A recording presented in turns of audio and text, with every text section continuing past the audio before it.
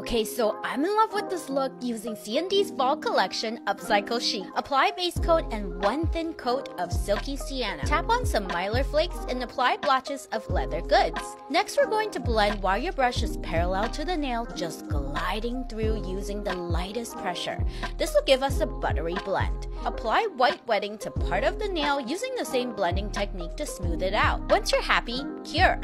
Apply CND Shellac No Wipe Top Coat and don't forget that solar oil. I can't think of a better word other than delicious to describe this look, and I think it's perfect for fall. Give it a try today.